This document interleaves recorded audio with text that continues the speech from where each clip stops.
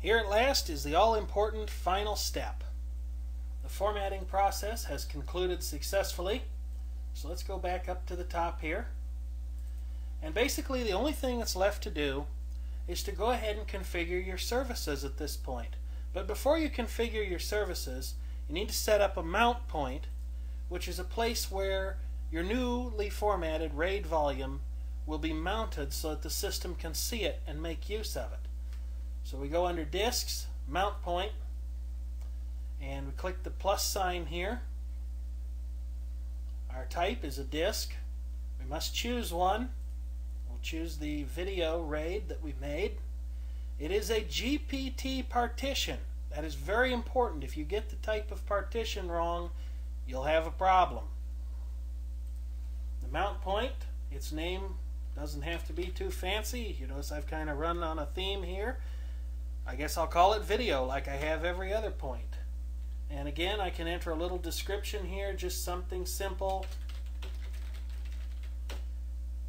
And I know it's terrible. I'm not typing this on a Model M because I haven't felt like I could be bothered to bring one up here yet. Anyway, generally a lot of these other options don't require any changing unless you're doing something special with your permissions and such. You can set the volume to be read-only so that no one can write to it, which might be handy if you were creating an archive from a set of disks that already had data stored on them. You can also specify whether or not you want a file system check to take place when the system starts up. This is usually not a bad idea. If something's wrong with your file system, especially on a Unix-based system, or more accurately a BSD Unix-based system such as this, you want to find out about it and fix it before it causes major damage and potential data loss. Although sometimes it's fair to say that the Unix disk repair tools like FSCK for file system check, commonly jokingly used as an expletive in geek circles, sometimes it's fair to say that those things are blunt force instruments. That is to say that they value correctness of the file system over the user's data. So sometimes if something goes sufficiently wrong, it can be bad news for your data anyway, if you try to repair the file system. Anyway, I'll go ahead and apply the changes here. It'll think about it for a moment. And again, if everything goes well, the computer should come back in just a moment and tell us that the status over here is okay. That basically means we've completed every step that is required to get your new volume set up as a RAID, formatted, mounted, and prepped for use with services. Now, services are one thing I'm only going to talk about here briefly because everybody's needs are different. I have tried a couple of different network-attached storage appliance operating systems and products. I've paid the most attention so far to FreeNAS and OpenFiler. And really, at least so far, in terms of services that ship with the product, there is no comparison. FreeNAS offers quite a few more. And one in particular that I find quite valuable is the AFP service, or Apple Filing Protocol. Now, a modern Apple computer really doesn't care, as long as you're running Mac OS X or later, not that there is a later yet, but maybe by the time you're watching this video there will be.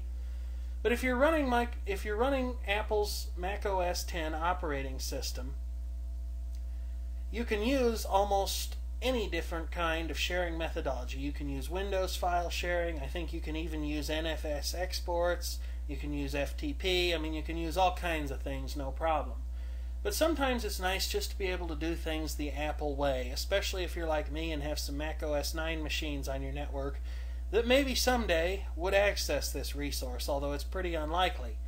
And so FreeNAS includes an Apple Filing Protocol module that is very nice to have. It's also equally at home talking to Windows machines. That's what the CIFS, Common Internet Filing System, server message block is for.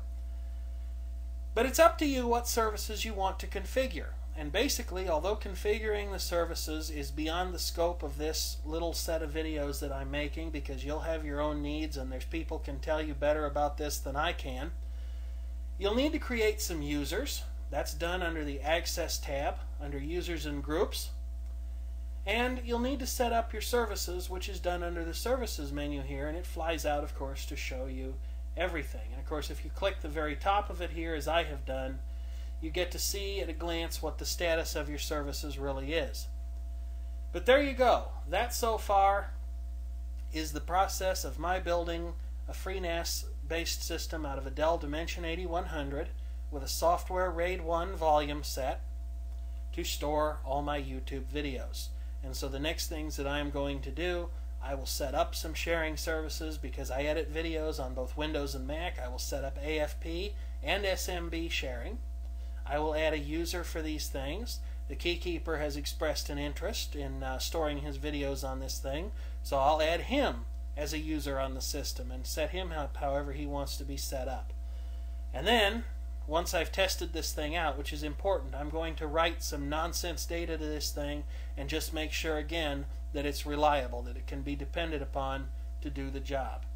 So there you have it, a kind of whirlwind tour to setting up a RAID1 volume under FreeNAS from hardware to software and almost to finished. Thank you for watching all these parts, and if you have a comment or question, please feel free to send it to me.